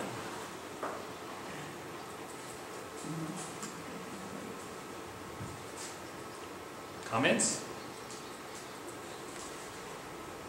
Chris? This basically has to do with your priorities.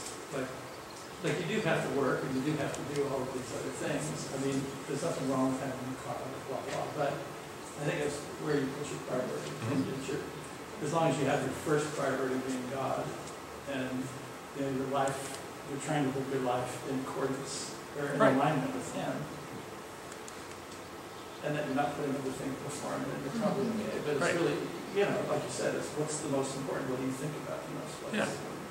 And I'm not suggesting that having a new car or George Clooney or Kate Upton having something inherently wrong with them. I have had people in the church tell me, make sure we don't run late on service because the ball game starts at 11:30 and I got to get home. I mean, they were serious. They were completely serious. I've had, So where's the thoughts during that hour? exactly. I mean, what's the priority here? And I've had people. We go 7 minutes late, 10 minutes late. I've actually gone late a couple of weeks in a row now. We go late. They come up to me afterwards and say, you've got to stop at 11. Wow. Oh, my goodness. Really? Really? Is that the highest priority? And what does that say? I've heard it said that the checkbook, someone's checkbook, it would reflect Exactly. where their idol or priorities are. Exactly. Where do you put your money? They say that the strongest nerve in the human body is the one that connects the heart and the pocketbook.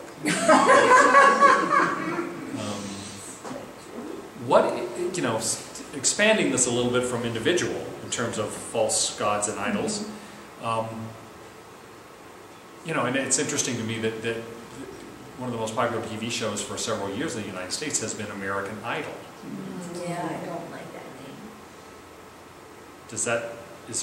What does that mean to us? And the reason it's American Idol is because we idolize musical celebrities. And so here are people who are doing everything in their power to become musical celebrities. And they have musical celebrities deciding who's going to be the next musical celebrity, right?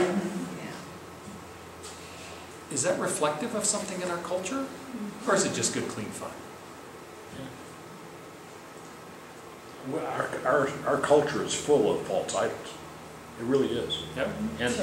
And they lead us down the primrose path if we allow them to do that. We'll be constantly being tempted and led in various ways. Right. You know, massive materialism. Madison Avenue is trying to get you to hook on to the newest car. Oh, those marketing people. Left preaching and gone to meddling.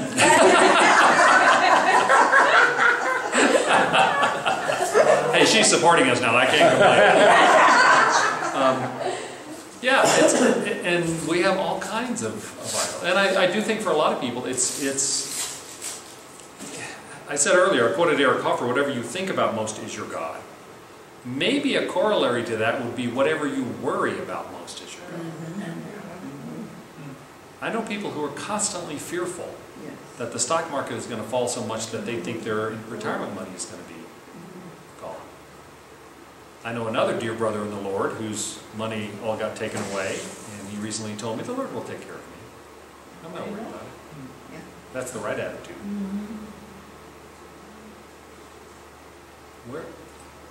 What do we love most?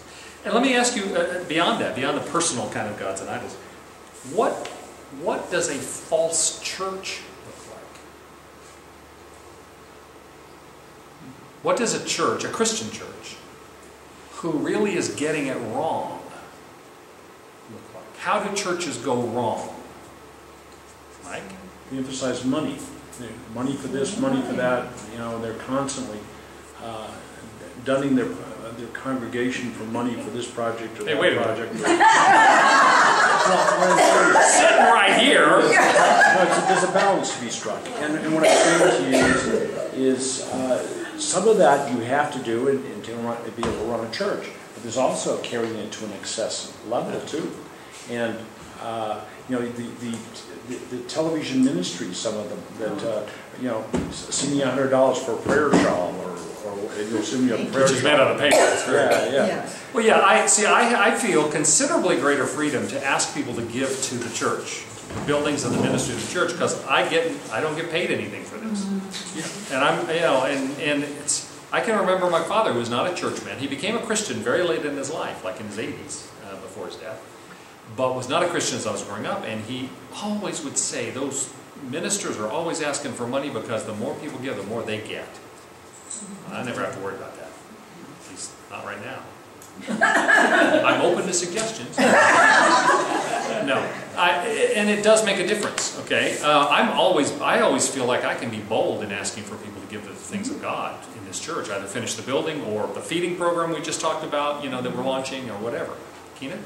I'm thinking about not practicing what you preach. When you have a leadership that is speaking biblical truths from the pulpit, but are involved in blatant sin, that's sitting right here. that's occultic. Yeah, I agree. I mean, I've known of ministers who their secretary left their husbands and they were living with a minister, and the minister's still in the pulpit and he's still doing, you know, preaching every week, and everybody seems okay with it. Now, Paul talked about that. Paul, writing to Corinth, he said, "What is wrong with you people? You've got a man who is sleeping with his stepmother, and you're all okay with that."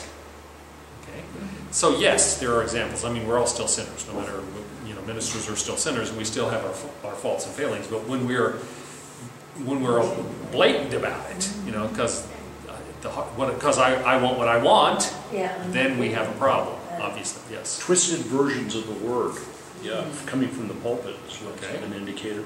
Also, something else that I've noticed is that some churches that are false, the pastor sometimes is building a pyramid to himself, if you will, by the big building project, you know, a multi-million-dollar church. Sitting right here.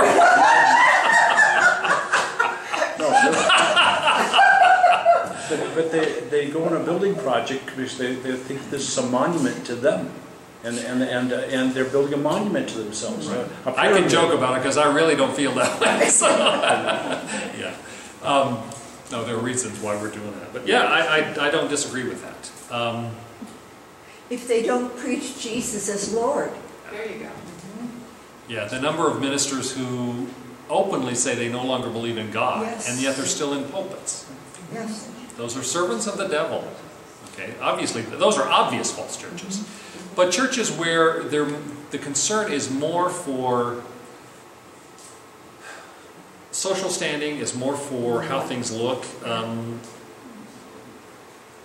Woman in our church, couple in our church, used to live in South Africa.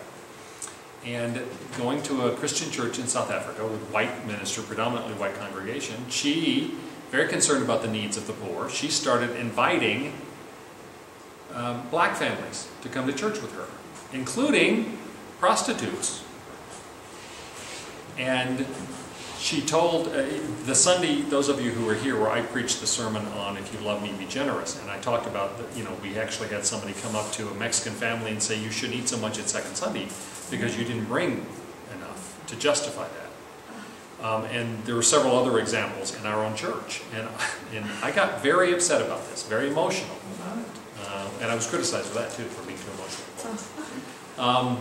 But when I preached that and I said, anything that we have here is for everyone. And everyone is welcome to it, whether they brought anything, whether they have anything.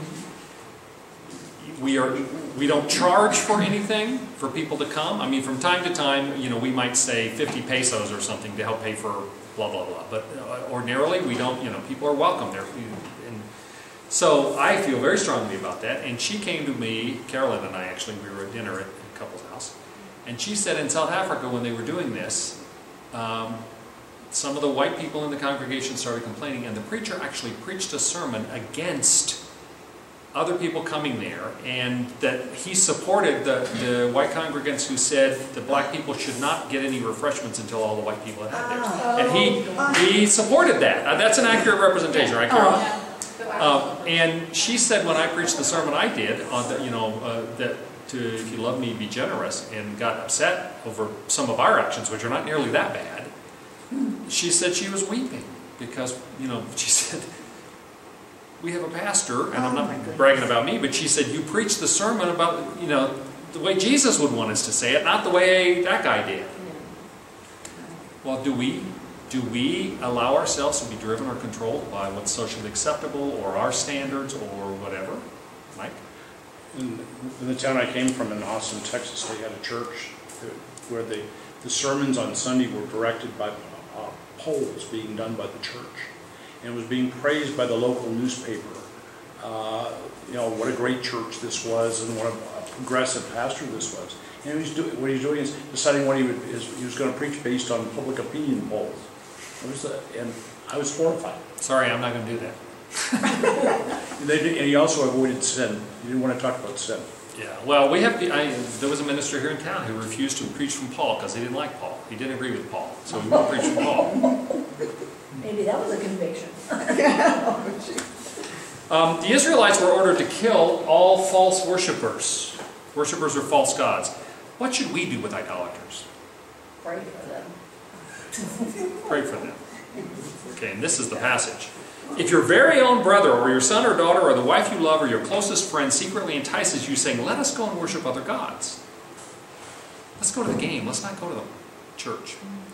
Gods that neither you nor your ancestors have known, gods of the people around you, whether near nor far, from one end of the land to the other. Do not yield to them or listen to them. Show them no pity. Do not spare them or shield them. You must certainly put them to death. Your hand must be the first in putting them to death, and then the hands of all the people. Stone them to death, because they tried to turn you away from the Lord your God, who brought you out of Egypt, out of the land of slavery. Then all Israel will hear and be afraid, and no one among you will do such an evil thing again. What is the verse on that? Deuteronomy 13, 6 to 11. How should we deal with people who are trying to draw us away from God, the things of God, trying to turn the church into something it shouldn't be, we believe, causing us to focus on the wrong things? Rachel? We need to just turn them around and bring them to God and say, this is your opinion, however.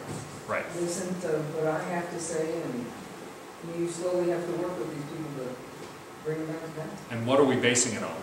See, so often people base it on what they prefer, not what Scripture says. I mentioned earlier that, someone in Pastor's Forum said, we don't really believe that stuff about divorce anymore. You shouldn't read that. That was Jesus saying that. Yeah. Well, but you need to soften it. You need to qualify it. Or pick something else, he said. Really? We pick the things we like in Scripture? Jehovah's Witnesses coming to the door. That's you can talk with them. They'll say, well, we'd like to talk to you about the Bible. Oh, really? What do you want to know? And then you can argue them back, and if you know how to deal with them, you know what their theology is, you can work it back on them to point out that it's not scriptural. Yeah. And I hate doing that sort of thing for the same reason that I hate to be involved in any trivia contest that involves Bible questions, because people expect me to have all the answers. This is a challenge for us. I mean, what do we do, especially a family member? Because he says, look at what this says. Your own brother, your son or daughter, the wife you love, or your closest friend, stone them to death if they try to pull you away from God. I'm not suggesting we stone people. But the reason I use that passage is because this is not to be taken lightly. Okay, I've got some other quotes. We've got, how much more time do we have? Just a few minutes. These, I talked last week, in fact I had a couple of slides last week from some things this guy, Jonathan Anier, had written in an article. Now he is in a non-denominational church, he is a worship leader, he's young, he grew up leading worship in a contemporary Christian worship service. I've got several quotes from him I want your reaction to. He writes, if you were to visit 10 different traditional services, you would probably come away with 10 different ideas as to what exactly traditional worship is. What it values and what it detests, what it champions and what it eschews, what is permissible and what is taboo. But, and honestly the purist in me struggles to admit this sometimes, that's a good thing. It's not all about me and my preferences, it's about meaning. For sure, I do have my preferences, but I've served 6 churches in 5 denominations in a paid capacity, and not a single one of them has done corporate worship just as I like it all the time. But at core, all of their worship practices were derived from deep meaning, not preference, that I could honor and support on a theological and contextual basis. What do you think of that? Do you disagree? Agree? You think he's right? Yes. I think he's right. Now he's speaking from a contemporary worship perspective, talking about traditional worship. And that's the way I feel. I church shopped when I came down here. And music was very important to me. And I'd go and I go, I really like the music there. The message wasn't all that great. I just didn't have a good... and I came to your church. Oh my God, it's Lutheran music. I grew up with it. I was like, I can't do it. I talked to my sister and said, Sharon, you're going to love this church because I don't like that music. But God brought me back down. And the other I go, but I loved your message. I loved the friendliness. I had to give it up. It's like, it isn't all about the music, Joanne. There is no perfect place. Deal with it. Get the meaning out of it. It's not about our preferences. Yes. Are we okay with that? I mean, how does that relate to, I didn't feel moved by it. I didn't like the music, so I didn't feel worshipful. Or I didn't like the message, so I really didn't feel I was drawn closer to God. At what point do you say, that's enough reason to leave? Well, if you keep going, then there is something wrong, whether it's whatever in the church or it's you. Then it is kind of move on, but sometimes it just isn't there. Like I said, there's just some that left. Yeah, I didn't meet today. I appreciate that. There's another TV show I watched, Justified. There's the guy who is the sort of head agent in this. Their marshals, head marshal in the office, who's a sort of old country wisdom guy. He's got a lot of very funny things. I'm going to adjust the language appropriate to our group here. He says, if you get up in the morning and the first person you meet is a butthead, well, there are buttheads in the world. But if everybody you meet all day long is a butthead, then you're the butthead. I think that's true in churches. we go to church. Oh, I don't like the music. Oh, I don't like the message there. Oh, I don't like the people there. Oh, I don't like that building. Oh, I don't. At what point does it become your problem? Yes. And you need to deal with it. Okay? Same guy. Worship should be inclusive. Churches often spend a lot of time and energy attempting to woo a particular demographic. We're all about families. Or we need a pastor who can bring in the young people. Or we're the church that loves kids. Enough already. Christian worship in its simplest form is the most inclusive and relevant act, as its invitation is extended to divine image bearers from every walk of life. Open up the doors. Learn to see Jesus in people who don't look like you, don't talk like you, and don't vote like you. Ooh. Don't make an idol out of the kids. Love them by nurturing them in this kind of environment. What do you think? Yeah. You can't please everybody. Yeah. We need a pastor who can bring in young people. Session meeting a few years ago when we first started talking about hiring another associate pastor here for congregational care. Somebody said in that meeting, well, but if we get somebody else, we need to make sure that they've got gifts you don't have. Like, we need somebody who's compassionate. Carolyn, is that not exactly what was said? I put it in the minutes. No, So we need... I love the fact, that this is the most inclusive and relevant act, an invitation to extend to divine image makers from every walk of life. To what extent do we add to, take away from, adjust, adapt our worship or our church in order to try to hit all the targets? Is that what he's saying? well, in some ways, you want to be all things to all men, So that you might save some? Save some. There you go. Thank you. Yeah, so that you might save some. There's the other part of it says if you try to hit all targets, you're going to miss them all. You're gonna miss one. So where do you draw the line? Where do you... I completely agree with what he's saying here. That sometimes churches are so... You know, when we say you have family at Lakeside, which is our tagline, we hope that's an all-inclusive statement. You know, that's not going to target, you know, we're the family that loves kids, or, you know, we're the family Or if oriented. you're a single person, you're not welcome. Yeah, exactly. That's exactly the opposite of what that Exactly. is. Exactly You're a the single opposite. person, we're here for you. You know, we had fellowship groups that we had at our church in Seattle. I remember one time I found out about this and just freaked. It turned out that some of the people who were leader of this group, and I was an elder in the church, and so I had supervisory responsibility for some of the fellowship groups, that one of the groups, the people who were at the door welcoming people, if somebody they thought looked too old, they would tell them, oh, no, this isn't the group for you. You want to go upstairs to Skymasters.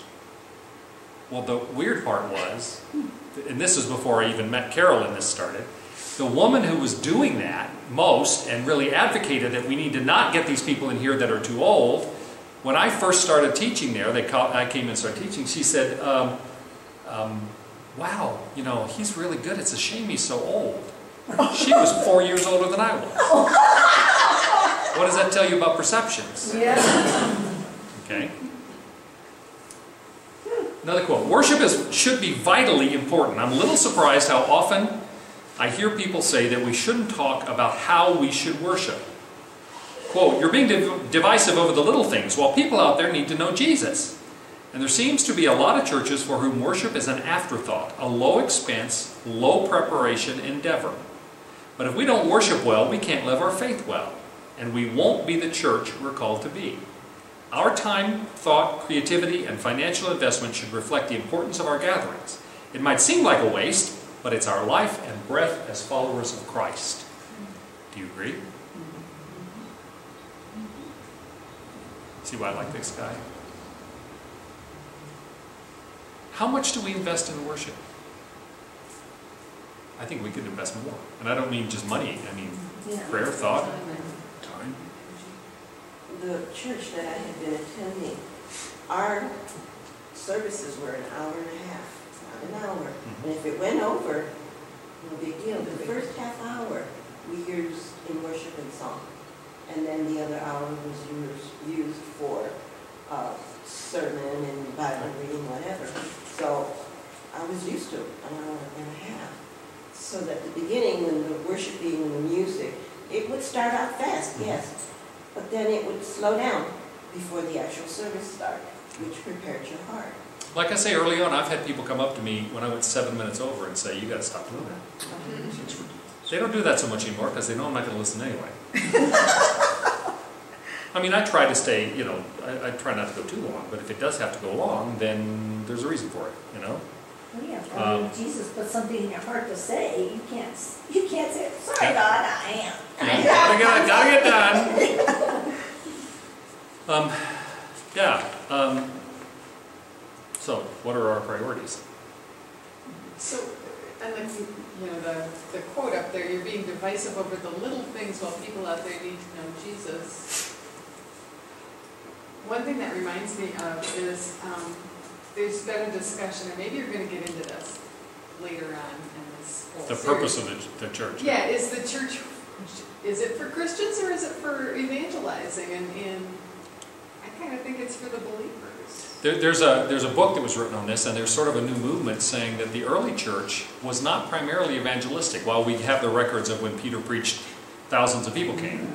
The church itself was not targeted toward evangelizing. See, today, churches, the Willow Creeks, the big churches, they will have services. Their Sunday morning services are called seeker services. So their whole orientation in those services is for people who are not yet believers, or at least not committed to a church. And then they'll have, like in the case of Willow Creek, they have what they call, they talk about the milk and the meat, but they have a family services, they call it, which is the family of believers. And they have that like on Tuesday night or something, where nobody can find them if they're not a part of the church. I'm just teasing. And so they draw a very distinct, real distinction there. And their focus on Sunday morning is seeker services to bring people to Jesus. Well, we are supposed to evangelize. But the question is, what was the primary purpose of the early church? People are starting to ask it, and a lot of them are starting to say the primary purpose of the early church was discipleship and fellowship and worship together. It was not evangelism. That's something that happened as God led in a separate thing. And so does that change what church ought to be on Sunday morning or at other times? Okay, I got one more quote. I'm over a few minutes, but you'll survive. We'll survive. This came out wrong, but okay. The top part. Worship should be determined by theology.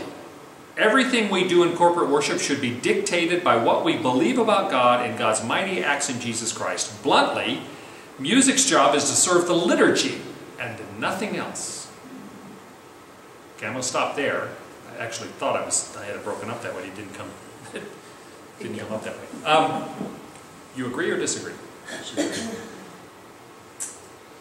Do you know what liturgy is? I was just going to say, give me a definition of liturgy. What do you all think liturgy is? It's the procedure that's going on in the church. It's the flow and order of things, and it's the content of the service and what each part is supposed to mean and how they fit together. That's liturgy. I actually made the mistake once of saying to one of my professors in seminary, I said, I go to a liturgical church, because at the time I was attending an Anglican church or Episcopal church. And he said, they're all liturgical. Some have good liturgy, some have bad liturgy, but they're all liturgical. I was thinking of high liturgy in terms of more formal liturgy. So, worship should be determined by theology. Agree or disagree? Yes. You agree? Yes. Yes. I strongly agree. Yes. You can still disagree with me even after I said that. The problem is, most of us don't even know what our theology is. We don't understand why we do some of the things that we do, I think. I mentioned that last week. Why is our pulpit on one side? Why don't we put it in the middle where it's at a distance? That is a very important theological statement about what we believe is important. Churches, Baptist, and I'll not be critical of that, it's just a difference. Baptist churches and others for whom the preaching is the most important thing, put the pulpit in the middle. Reformed churches, Lutheran churches, Anglican churches, some others that believe the preaching is important, that's why you have a pulpit, but not the most important. The most important is the sacrament, or it is the altar table which recognizes the sacrifice of Christ, whether you have communion every week or not. The altar table is in the middle, below the cross, the pulpit is on the side. There's a theological reason why we do it that way. There should be a theological reason for why we do everything. And when we start letting sort of crowd preference determine, and I think that's what he's speaking to, you know, what kind of music we like or whatever, when that starts being the thing that directs our order of worship, our liturgy, then we probably have it wrong. I love the fact that worship should be dictated by what we, in the public worship, corporate worship, by what we believe about God and God's mighty acts in Jesus Christ. And music is to serve the liturgy. It is to enhance that, not replace it or be something other than it. Then the second part, worship should tell the Christian story. As I've said so many times, this is our calling, to remind ourselves of who we are as people shaped by the Christian story. Now that gets into the question of what's the purpose of worship. Is it to evangelize? Or is it to remind ourselves of who we are as people shaped by the Christian story? That's not true for somebody who's not a believer. And once we've established these generous parameters, our question is not what is the right or wrong way to worship. Instead, we must ask what elements and forms best represent the meaning of worship. Not what do people like, but what is best in reflecting what we believe should be true about the worship. I really like this guy. Yeah. I'm going to ask you a question. I don't want to answer it today, but I want you to think about it for next week. What parts of worship, and I'm talking corporate worship here, what parts of corporate worship do you find most meaningful? What parts do you find least meaningful? And in what ways? Understand the question? What parts of corporate worship, and it doesn't have to be in our church, it can be that you experience somewhere else. You know, what parts of worship, corporate worship, do you find most meaningful? And in what ways? What parts do you find least meaningful? And in what ways? My hope is that out of this class, not only will we all learn something together and come out with a greater sense of what worship is, but I want you to help me figure out how can we, as a church, because this is where we are, I mean, how can we worship better? I'm very open to the guidance of the Lord as it's spoken through you all and through our work together to find that. Let me close in prayer. Father God, we are truly grateful for all of your grace. We wish to worship you in spirit and in truth. We wish to manifest in our presence, in our individual lives and in our corporate lives, a true worshiping in spirit and in truth. And we ask you by your Spirit to teach us what that means and how we may do it better. We pray all this in Jesus' name. Amen. Thanks for doing all the work today. Thank you.